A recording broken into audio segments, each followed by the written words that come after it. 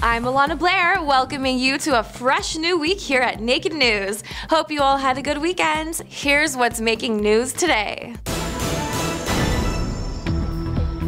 An American Airlines plane caught on fire early Sunday morning after a bird strike soon after taking off from Columbus Airport. The Boeing 737 was about a half hour into its flight to Phoenix when passengers started hearing a loud noise, and the pilot reportedly announced they'd hit a flock of geese. Dramatic footage on social media shows flames flickering out of one engine, which also sounded like it was about to fail. The plane was forced to turn around and fortunately landed safely.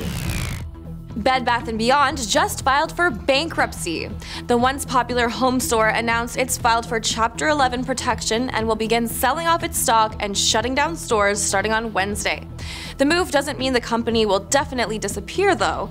It's secured a $250 million loan so it can continue operating during the process, and it's hoping to find a buyer to take over the business.